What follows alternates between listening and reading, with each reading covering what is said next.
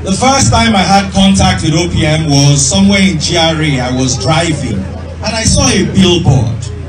Church money belongs to the people. Church schools must be free. I said, who is this man? In today's Nigeria, where some GOs build churches and their pastors' children, we are not talking of the less privileged. Less privileged is far. Their own pastors' children cannot attend. In this country, somebody built 9 free schools.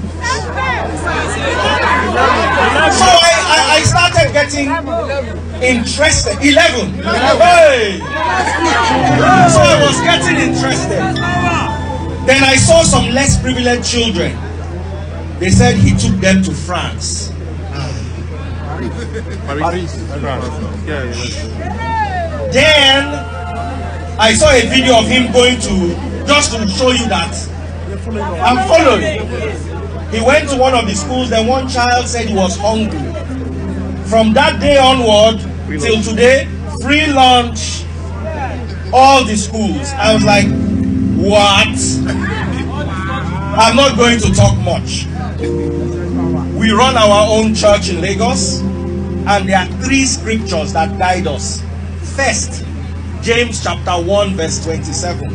Religion that God finds undefiled is taking care of widows and orphans in their need. Undefiled religion is not praying 20 times a day. It's not casting and binding all day. It's not fasting for 100 days. It's taking care of the poor.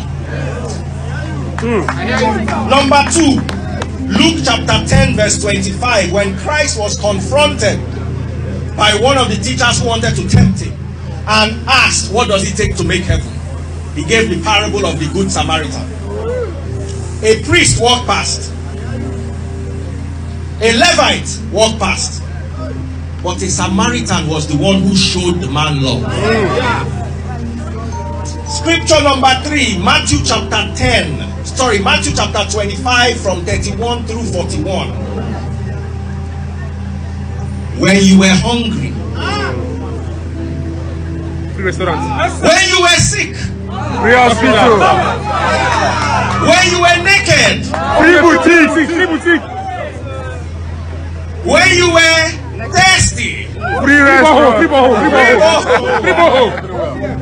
When you are homeless. When you are homeless. More than anything in Christianity, love is the message of Christ. Nigeria, as I speak to you today, is the poverty capital of the whole world.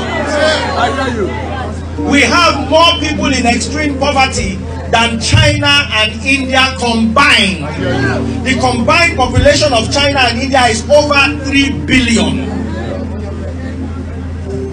And yet Nigeria, with less than 200 million, overtook them in poverty.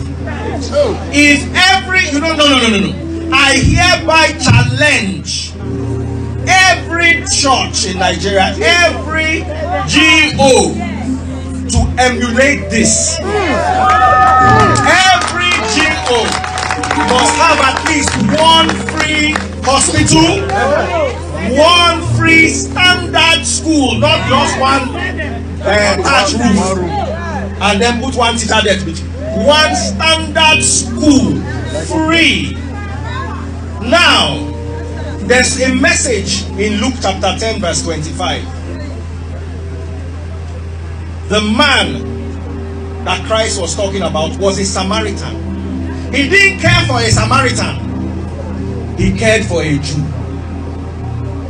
I found out today that this hospital is open to Muslims. It's open to pagans. As long as you are a human being. The scripture said, for God so loved the church. For God so loved the world. He gave his only. Thank you. For